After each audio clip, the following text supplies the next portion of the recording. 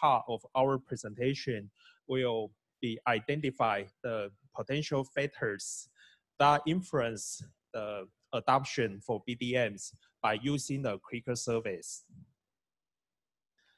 First, here is the US consumption per capita for strawberries. So you can see the consumption per capita for strawberries has been increasing for the past decades. So the consumption has been doubled from 4 pounds per capita in 2001 to the 8 pounds per capita in 2012. Also, we choose the strawberries in our study because they are the high value crops and typically using plastic mulch. Also, the US is the second largest strawberry producer in the world. There are some advantages of using plastic mulch, such as reduce weed growth, increase crop yield, and maintain soil moisture. However, it's costly during removal and disposal process. Common disposal process including landfilling, baling, and also the stockpiling. As you can see from the picture on the right corner, here is an example of stockpiling of plastic mulch. Biodegradable plastic mulch, BDM, is an alternative to the PE mulch, and they have the same benefit as PE mulches. Plus, they are biodegradable because meaning that there is no need for disposal process. By using that, biodegradable can be tailed into the soil at the end of growing seasons. Costs of BDM are higher than PE mulches. However, by using a BDM instead of a plastic mulch can reduce the removal and disposal fees. We have two objectives for our study. First, to explain the relationship between market information, consumer characteristics, and willingness to pay for strawberries grown on BDM. The second, to evaluate consumers' premium for strawberries grown on BDM with or without the provision of information on BDM. We randomly collect around 1,510 survey responses from US consumers across the country, including their demographic information, strawberries purchasing and consumption behavior, and environmental friendly attitudes. The respondents were randomly assigned to two groups. One of the two groups, for treatment group, was provided with the information about BDM, while the control book was not. So willingness to pay is a research technique that asks consumers the maximum they are willing to pay for a good or service, given the certain attributes that boost their use or consumption of the products. In this study, we evaluate willingness to pay for strawberries grown on BDM based on consumers' purchasing habits, demographic information, and environmental friendly attitudes.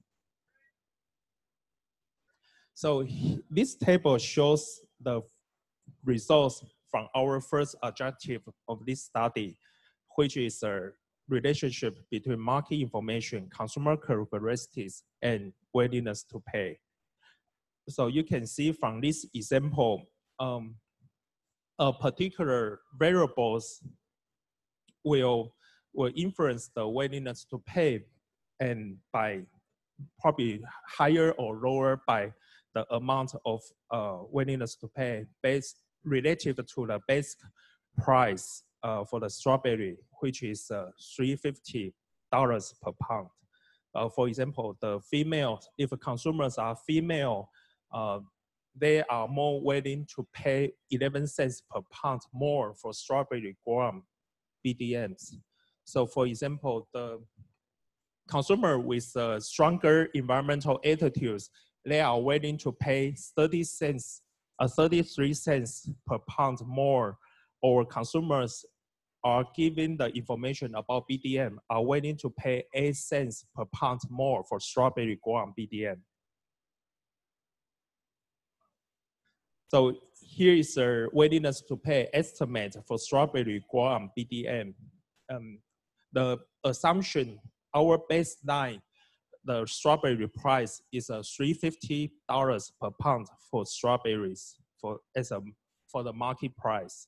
And here we can see on average, the consumers are willing to pay $386 per pound for strawberries Guam BDM over the market price, which is around 10% premium in the market. Similarly, for a willingness to pay estimates, the premiums are higher for control and treatment groups. Also, the asterisk points, meaning there is a 1% significant difference for the willingness to pay for each group compared to the average market price.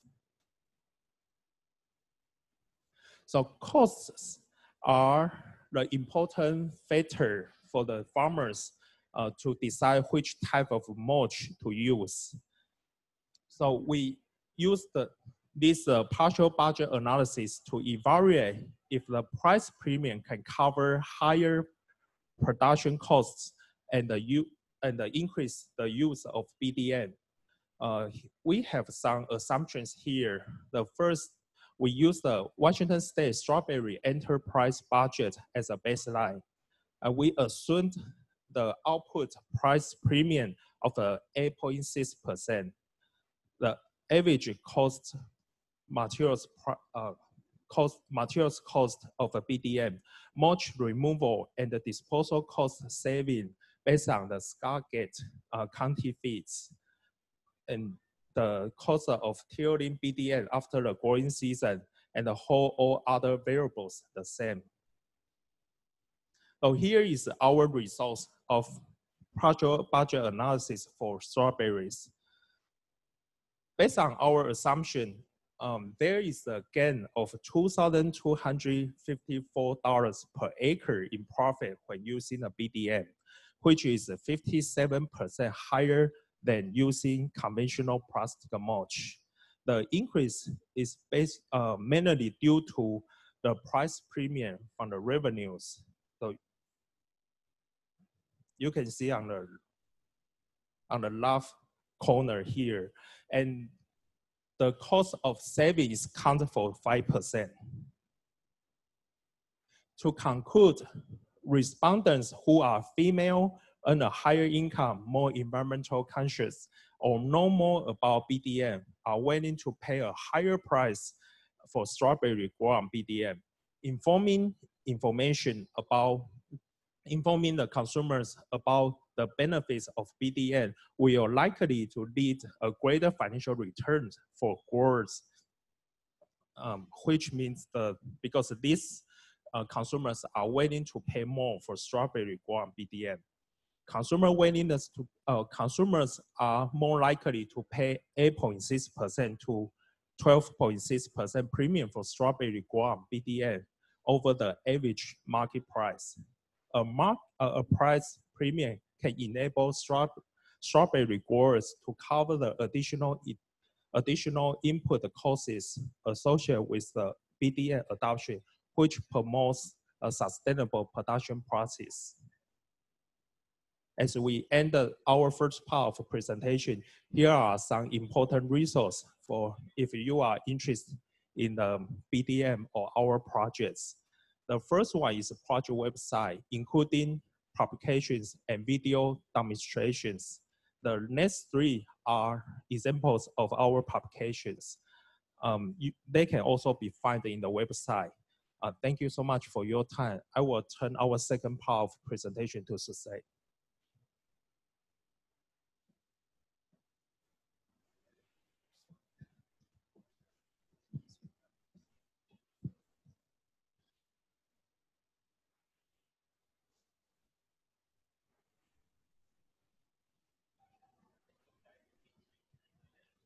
Okay, so for the second part of our presentation, we are going to do a clicker survey to identify the factors influencing the adoption of BDM by growers. There are 4 questions about production, general knowledge about BDM, and the use of the alternative mulches. There are 6 hypothetical questions that will help us estimate the willingness to pay for BDM based on growers' preferences for certain attributes. And lastly, there are 5 questions about the factors to be considered when using BDM and farmer attributes. So in total, there are 15 questions for you. So you have the clickers. After I read each question, a countdown timer will appear at the bottom right corner of the screen. Your responses will be collected until the timer disappears. If your response is 10, just press the 0/J button. And we appreciate it if you'll return the clicker to us after the session. Okay, so we'll try 2 easy questions just to warm up. The first question is, are you in this room? Press 1 for yes, 2 for no. And then there you'll see the timer, the bottom of the screen.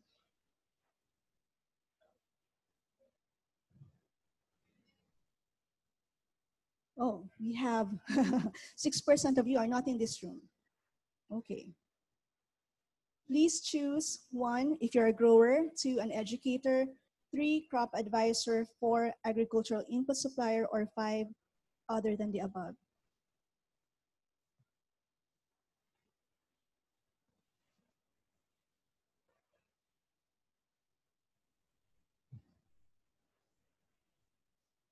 Now we start with the survey questions. In 2018, which crop did you grow with the largest acres in your farm operation? Please select all that apply. Strawberries, red raspberries, blueberries, blackberries, vegetables, tree fruit, other crop, or not applicable if you're not a grower.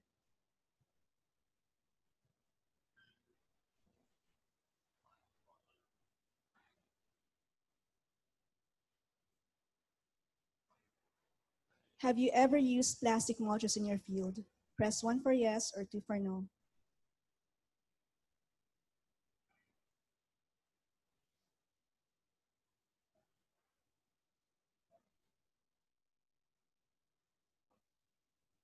Before participating in this conference, how familiar are you with BDMs? Not at all familiar, slightly familiar, moderately familiar, or very familiar?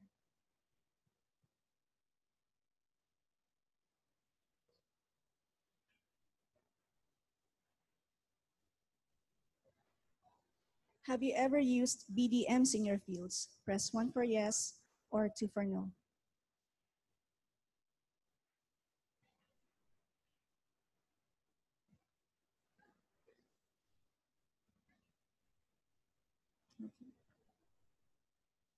Next, you will be presented with 6 hypothetical scenarios, and in each scenario, please choose the option that you prefer given the following attributes. Change in crop price, this is with or without the price premium. The portion of the original mulch that is left as residue in the field at the end of the growing season, overall soil health, and mulch cost per 1,000 feet. The first 2 options are about BDM. The third option is about conventional plastic mulch. Please note that there is no crop price premium under option 3. Plastic mulch is not tilled into the field.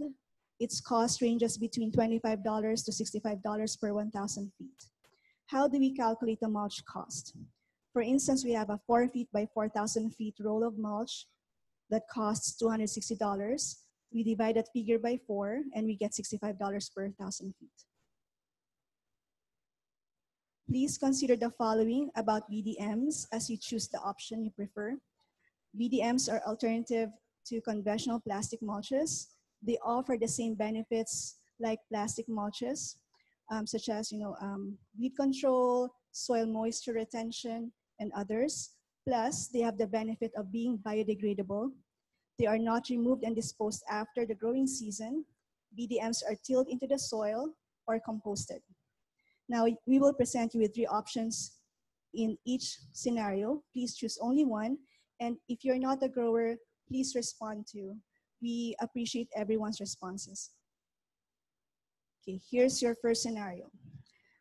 The change in crop price in options 1 and 2 is 10% premium.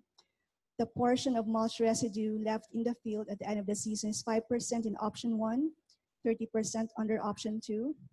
In terms of overall soil health, there's no effect under option 1. There's 10% decrease under option 2. The mulch cost is $120 per 1,000 feet of mulch in option 1 and $80 under option 2. Based on all these details, which option do you prefer, 1, 2, or 3?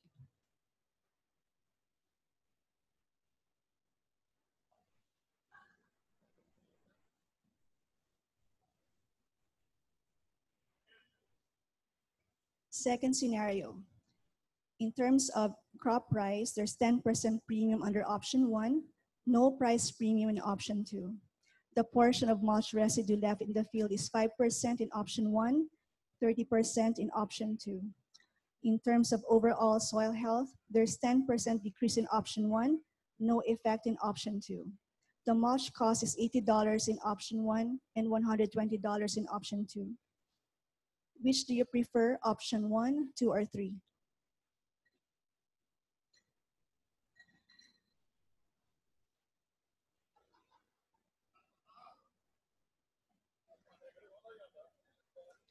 Going to scenario 3. Change in crop price in option 1 is 10% price premium, no change in option 2. Portion of mulch residue left in the field is 30% in option 1, 5% in option 2. In terms of soil health, there's no effect in option 1, 10% decrease under option 2. The mulch cost is $80 per 1,000 feet in option 1 and $120 under option 2. Which option do you prefer, 1, 2, or 3?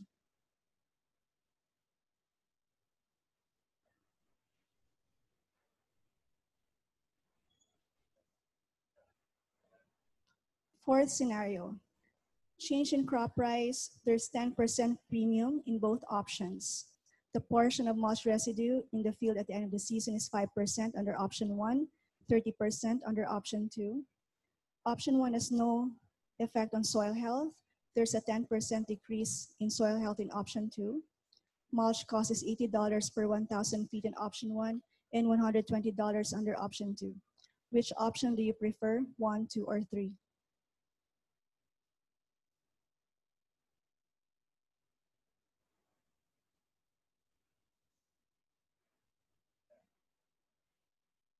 Scenario 5.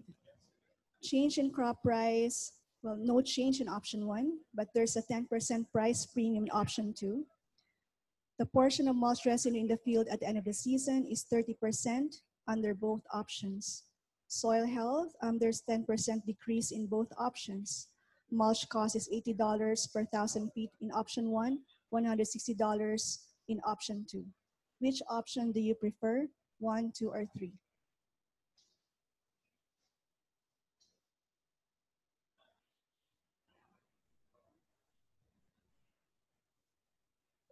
This is our last scenario.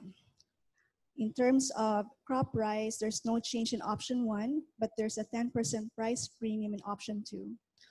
Portion of mulch residue left in the field at the end of the season is 30% in both options. Soil health, there's 10% decrease in both options. Mulch cost is $160 per 1,000 feet in option 1, $120 in option 2. Which option do you prefer, 1, 2, or 3?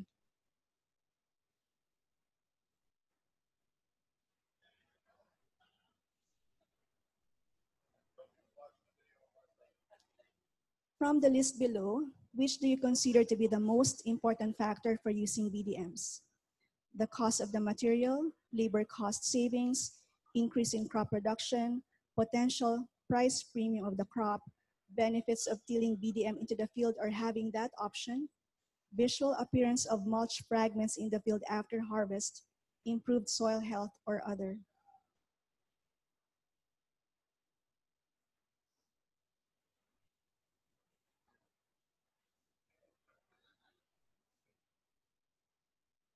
Please try to remember your answer here because in the next slide, we're going to ask your second most important factor for using BDMs.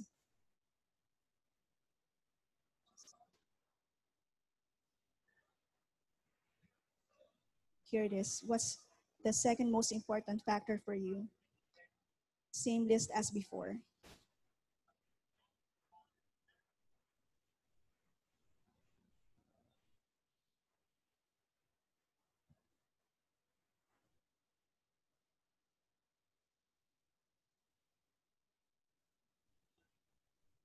Wonderful. How many years have you been involved in production as a farm owner, manager, or primary decision maker? Less than 1, 1 to 5, 6 to 10, 11 to 15, 16 to 20, greater than 20 years, or not applicable?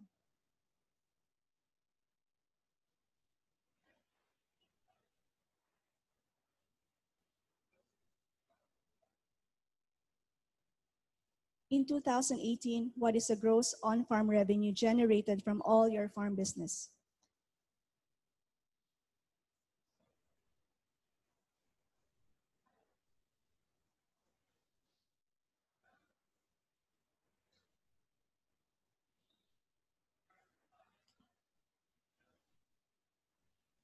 Last question.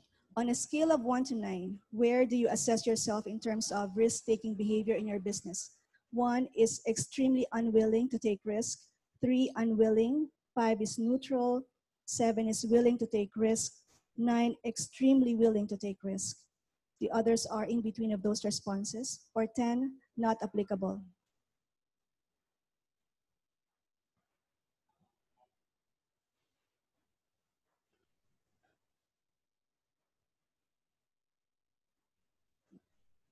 That's the end of our survey. Thank you so much for participating.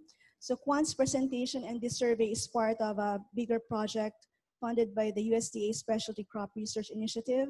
It is participated by 3 institutions: WSU, Montana State University, and University of Tennessee. Please return your clickers to Kuan after this session, and we are here if you have some questions.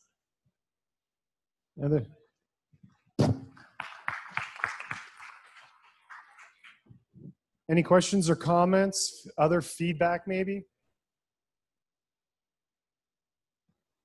No? So Kuan showed you the project website. So here it is. You'll just have to type biodegradablemulch.org. And then that will lead you to this website.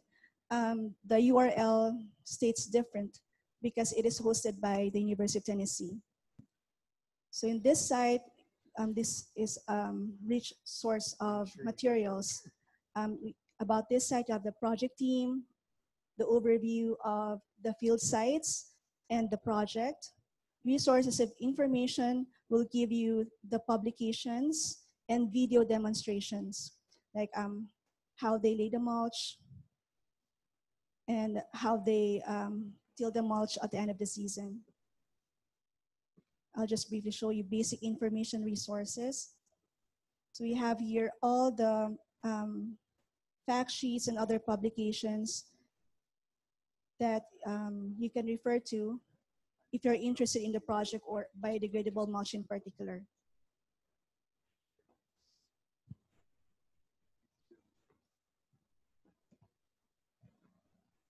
Y'all done, Suzanne? Yeah, thank you very much. We've got a 20-minute break or so, and we'll be back at 4 o'clock. See you then.